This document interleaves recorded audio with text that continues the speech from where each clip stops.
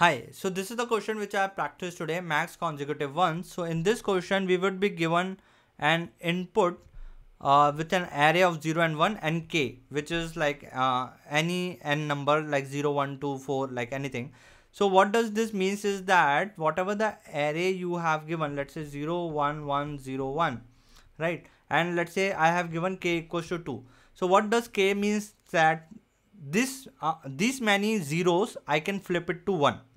So k equals to 2 means any two zeros I can flip it to 1. So I can, let's say, convert it to 1, I can convert it to 1, and after that I can need to find maximum consecutive ones. So maximum consecutive one is now 1, 2, 3, 4, 5, right? So 5 I got as the maximum consecutive one. So here in this question k is 2. If I flip this two zeros to 1, k is, because it is 2, right? So I can flip two zeros. So what is the maximum I got? 1, 2, 3, 4, 5. But if I flip this to 1 and 1, I can get 4. 1, 2, 3, 4. 4 consecutive one. So what our output is? This one. Okay, so the question is clear, right? So generally whenever the consecutive, we have to find something from an array, right? One thing intuition which I always go for is like go for sliding window, because in an array, if you are trying to find anything consecutive manner, then sliding window generally I find out the best approach, and that's what I did here also, and turns out it worked well. It got accepted and beat 74% of the users with Java. So here what I have done is, let's say an array is given, I am taking any random values, 1, 1, 0, let's say 1, 0, right? And let's say given k is equals to 2, right? So we need to find out the maximum. We know that what is the maximum will come if I switch it to 1. If I switch it to 1, 1, 2, 3, 4, 5, 5 will come. But how I am doing is, so now array is given, k is given, k equals to 2. What I have done is, window start is 0. So this is the index 0, 1, 2, 3, 4. So I have kept my start here, and end is also at index 0. So this is also end. And output I have put, output is currently 0. I am iterating till window end is less than nums of length. Window end is less than nums of length. So generally here, if you see that in the sliding window, either both start and end at the same point, or start is behind the end. So I am checking till end is less than this array length, right? So this is my terminating condition of the loop.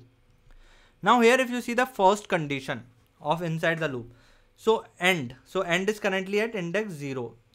So 0 is less than num's length. Yes. Now array length is 5, so it is less than. It will go inside. If window end value in the nums array is equals to 1, yes, it is equals to 1. I am doing window end plus plus. I can safely increment the end window. Right, it goes back to the top. Is window end is less than nums length? 1 less than 5? Yes, it will go here. If nums of window end is equals to 1, yes, it is equals to 1. I can do end plus plus. I can do end plus plus, right? Now again check that, hey, is 2 is less than 5? Yes, it goes inside. Window end is equals to 1. Nums of window end, no, it is 0. Now when it is 0, it goes to the second condition. Here I am checking if nums of window end is equals to 0. Yes, it is equals to 0, and k is greater than 0. Yes, k is greater than 0. Yes, I have 2 k's left, means I can swap 2 zeros to 1. So I can safely increment window end plus plus, and becomes here, and also decrement it 1, right? Now it goes to the top. Window end is 3, 3 less than 5, right? So it will go inside. Is window as equals to 1? Yes, it can safely increment to here, right? And now here it is checking that, hey, window end is less than nums length. Yes, it is less than nums length. 4 is less than 5. Window end value is equals to 1. No, it is 0. No, it is 0. So when it is 0, it goes to the second condition. and k is greater than 0. Yes, k is still 1 left. So it will simply do n plus plus, right? And now it is checking 5 less than 5. Yes, and it will become false. So I go out and I check the maximum. Output is currently 0, max of 0 comma and end is at 5, right? So 5 minus 0. This is end minus start. So max is 5, output is 5. Now here if you see that, what if, now if you see that, if the same input, if we work on the same input but k is given as 1, let's say, what would happen in that case? Okay, so now let's say that k is given as 1 and start and end is initially at this point. Okay, so now let's see that how it works in that scenario now. So here what I am doing is 0 is less than 5, yes, and is 1, so it will become end here, right?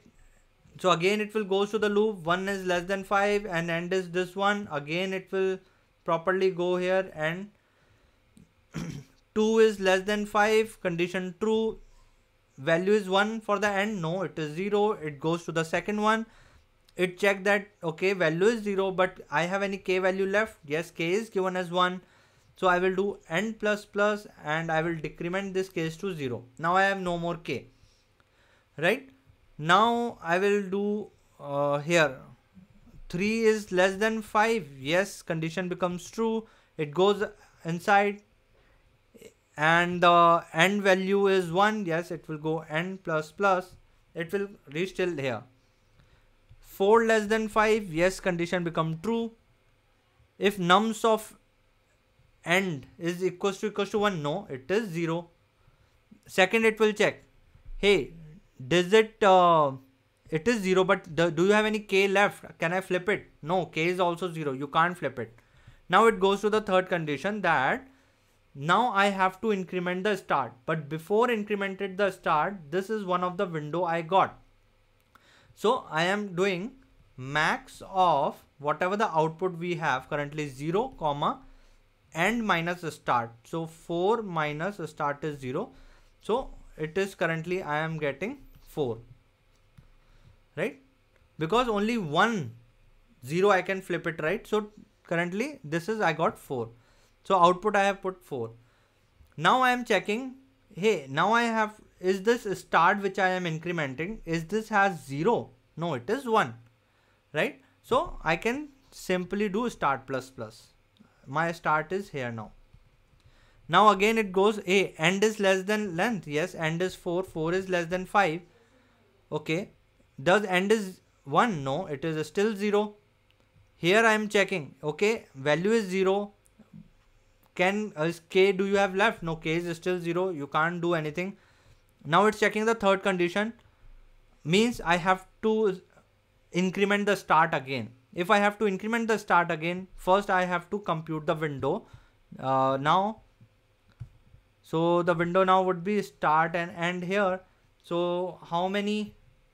Max is 4 comma 4 minus 1, right? 4 minus 1. So maximum is 3 ones I can get, this 3 ones, right? So but already 4 I have already got, so I am not changing the output, so it is already 4. So now I am start value is equals to 0. No, I am doing a start plus plus, so I am doing a start here. Okay, so my start got incremented.